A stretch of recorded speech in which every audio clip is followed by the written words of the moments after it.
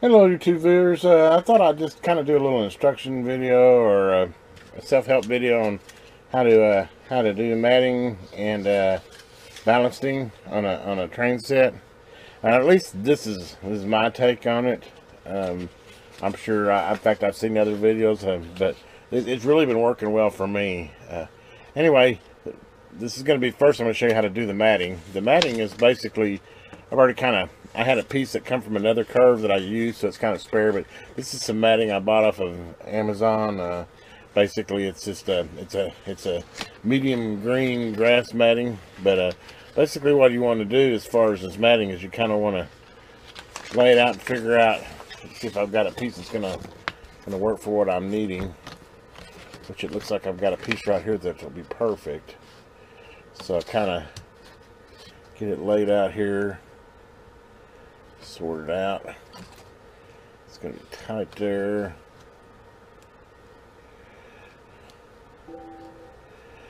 So basically, there's what I've got. Let's see if I can bring it on a little bit more. But anyway, what I'm going to do is I'm going to line it up to my edges here and here. And then, as you can see, I'll line it up around the track. And from there, what I kind of do is I kind of press in. So we kind of get almost a design. And this is the way I've been doing it. And like I said, everybody's got their different ways of doing it. But basically, I just take and I hold my matting down, which I try not to get in the view of the camera. But basically, I hold my matting down. And then I just cut around the matting, nice and slow and easy.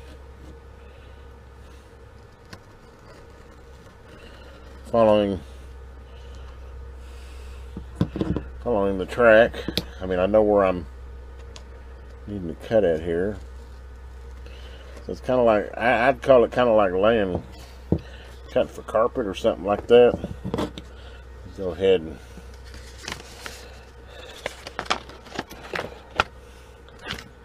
cut off the awkward part of this. Get that out of the way. Like I said, I just take it. I've got a nice, utility knife with one of the replaceable blades, and you definitely want a good sharp blade for this. And then I just, like I said, I kind of just, you don't want it to slide, so I'm really holding it down tight as I continue to just follow my outline around my track here. And it doesn't have to be exact at this point because I can go back and adjust it. But okay, we now have it. We have a nice outline laying there. And so the next thing I'll do is there's still a little bit of trimming that needs to be done. But what I found next is my best bet is to go ahead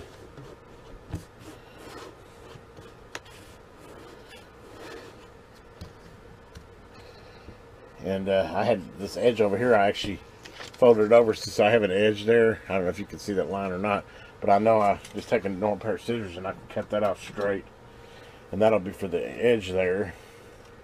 Hopefully this is making sense. I mean, basically it's laying it down and then cutting around, like you would any type of pattern like that. But there we go. And left myself a little bit extra room so that I knew I was going to need that. And then there we go. Got a nice straight cut there, straight cut there. Now then, what I'm going to do, so I've got my piece cut. This is just for this corner here. Now that I've got my piece cut, which is still wanting to roll up, but that's not going to be a problem, is I take my glue and I just use, it's a white PVC glue, clear drying. This is actually Gorilla, but you can use Elmer's. I don't think it would really matter. You could use Mod Podge too, but Mod Podge is a little thinner and it seems to dry a little slower on me. And you have to be really careful with this matting, especially when you get into bigger areas. It's like this little corner I'm doing here. It won't be a problem, but when you get into bigger areas and try to lay it down, you have to really be careful about one thing, putting the glue on too thick, and another thing is making sure that it's good and flat and stays flat, because it likes to crawl up and create bubbles or wrinkles in it. And And you know, actually on the big pieces, what I did is I did about a quarter at a time. I would glue a quarter down, hold it, smooth it, let it kind of get good and dry, and then I'd do another quarter, lay it smooth and get it to dry, because the first time I try to do one big sheet, it really tries to crinkle up on you. And I mean, that's, you know, that's not the surface you want to have. I mean, I guess you could get away with it, but as you can see here, I'll just, you know, basically put some glue down, and I'm just using my finger. Obviously you want this to be good and clean, but I just use my finger. I mean, on the bigger areas I use a paintbrush or a sponge brush and thinned it down a little bit. But for these small corners like this, or these smaller sections, I find just me taking my finger and just laying the glue out. And like I said, you just want it to be nice and smooth. That's your kind of equal all across, and all of it well covered, which I've got done there. And then you just take your piece that you cut out earlier for the pattern, and you just layer on there. Fortunately, you'll have a little bit of just in time if you need it. Let me get mine set here. There we go. And it sticks down pretty quick, I'll tell you. I can tell you, once it's glued down, it is glued down. I promise you. I had a piece I wanted to kind of move, and found out real quick after about 15 minutes there wasn't no moving it. It was done. You see, now you can see I've gotten it glued down this way. Now what I'll do is I'll go back with the knife and I'll get real exact. I can tell I'm almost starting to need a new blade here, but I'll get real exact. I'm cutting around here. And really, that's the only place I needed to. Sorry, I probably got my arm in the way.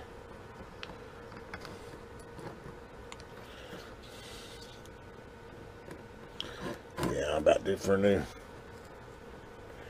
There we go. And actually, that was the only place I had to adjust. But that's pretty much it right there. I mean, that's kind of matting in a nutshell. I don't know if you really learned anything from that, other than, you know, you want to pre-cut it. I mean, kind of the steps I would say, if I'd never done it before, is do like me, take it, dry fit it, kind of dry cut your template out to where the piece you want to cover, like here. You want to dry fit it, and then, you know, once you get it dry fitted pretty close and tight, then you can go ahead and glue it down. Then if there's any slight trimming that you need to after you've laid it down with glue, then you can go back and finish it. But basically that's it right there. And I'm just, like I said, kind of, I don't want any bubbles or anything, and I don't want it crawling up on me, so I'm just kind of continue to keep pressure on it till that glue sets on there really good. It sets pretty quick. It's already, I mean, pretty much set. But we'll go back here in a second. Then I'm going to show you how the ballasting is, which is basically the road bed of the track that give it the appearance that it's rock. I'm going to go back and show you how I do that on this little corner. Okay, now I'm going to show you how, at least I ballast the track. I mean, I think everybody has their different ways. First thing, I use this, you know, my ballasting, which is basically, it's a kind of a reddish ballasting. It's a medium or medium to fine. I actually ran it through a strainer because I wanted it a little bit finer than it was originally. But anyway, that's, you know, you pick your ballasting material, and then basically what you want to do is, the way I do it is I just take the glue and I just run it right along the side of the rail bed. It's like this. Yeah, you try to be neat. I got a little too much on there, but that's alright, because I'm going to take my finger and bring it around anyway. So once I get the glue laid down like that, actually I might have got a little bit thick there, but I found that I could kind of sop it up. Got a little too much there, but it's not going to matter anyway. Okay, then once I get that glue laid down, as you can see, then what I want to do is I'm going to take it. I just use a cup. The cup seems to work best, but then I'm going to just kind of shake it like a salt shaker. Just kind of lightly.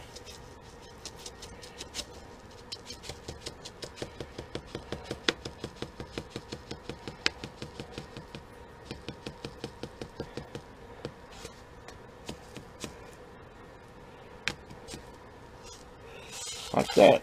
And then once you've done that, let me get my brush here. I actually got a brush specifically I've been using for that kind of a stiff bristle brush here. And then what I do is the first thing I want to do is, like I said, the appearance you want to give is you don't want it to be, you want it to appear that it's below the track, not on the track. So that's why I don't like ballasting the middle, because it's hard to keep it to where it looks like it's under track. I prefer painting the track, or painting the mid part, which I kind of showed that on my build videos. But you can, what I do is I paint the center ties, and then which actually I paint like with the brown with the color of my ballasting, and get it below the center ties in the area below it. And then you can go back with a narrow brush like this and then highlight black or gray, whatever color you want to paint your ties. And then it gives the appearance that there's rock there without all that rock in your track.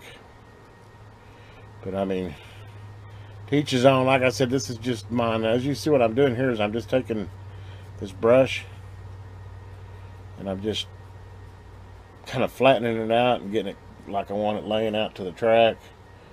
It's kind of sculpting, I guess you could say. And just even it all out. Kind of like to, after I get kind of smooth the way I want it, I usually go back and kind of tamp it with my finger lightly, just to kind of set it in that glue that I laid below it. Because you don't want to tamp it too hard, because you don't want it to look like it's compressed, but you also kind of want to smooth it out. Which that pretty much is the appearance I want to have right there. And I really haven't made much of a mess either. Okay, now then, the next secret, after you got that, which I'm pretty happy with the way that's going to look. That definitely looks like it's below the track. I can tell I'm not really covering any of my ends of my ties there, which I don't know if you can tell from other videos. It's kind of hard to tell that from the camera, but I definitely gave it the appearance of being below the track, not above the track. At least the further I've gotten. The first I wasn't real happy with, but I'm rambling on now. But anyway, now that I got that part done and I've got it sculptured like I want it, all I do is I come back and actually this is just a 50-50 mix of white glue, PVC glue, and water.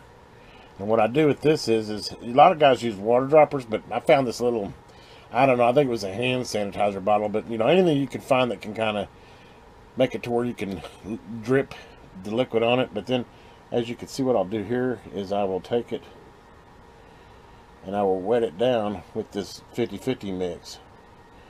This is just to basically lock it in position. Like I said, it's kind of a thin lick, so it works real good as far as it kind of soaks into it. And you want to pretty liberally cover all your area here, because anything you don't get this soaked in, whenever I come back, because what I will come back do is after it's dry, is I'll come back with a vacuum cleaner and pick up any loose grain. You don't want this stuff all over the house. And I probably should, definitely locks it down, but there. Maybe a little bit more there. As you can tell, you kind of just look around and see where, just make sure you got her good and soaked. Like I said, this bottle works really good for me. Eyedropper work really good too. I can't find mine, or I'd be using an eyedropper, but I found that, and that works pretty good. A lot of people put like a slight bit of dishwashing detergent in it, and I'm not sure why. I know I've watched a lot of videos where the guys do it, but I'm not exactly sure why. Maybe it's to keep it from bubbling. I don't know, because I do have a little bit of, I mean, only when I see like right there's a bubble, but all I gotta do is pop it. I mean, but maybe that's. But it seems like to me if you did liquid detergent, you would do an opposite. You'd be creating more bubble. But okay, there you go. There's how you do my. At least that's how I do the bedding to my track, the ballasting as they call it in the railroad terms. But of course, right now it's kind of got a white look to it. But once it dries, it will. In fact, I'll come back and I'll show you this after it dries how it looks and see what you think. But anyway, that's how I'm lay matting and that's how I do ballasting. Whenever I started, I was trying to find a couple of videos on how to do it, and a couple of guys kind of gave me some direction, but I thought, I'd give mine because it definitely helps, Now I just wanted to show you the last part after I use the eyedropper or the liquid to seal it. But as you can see now, it's now in hardening. If you get a nice close look at that, I think it's very realistic looking. I haven't painted the track yet, so this probably doesn't look good as some of the other sections where I've actually painted the track, like here. But anyway, that's how you'd ballast your track and mat your track. Hope this helps some out there. If you like this video, please subscribe to the TheElectronMan. All aboard.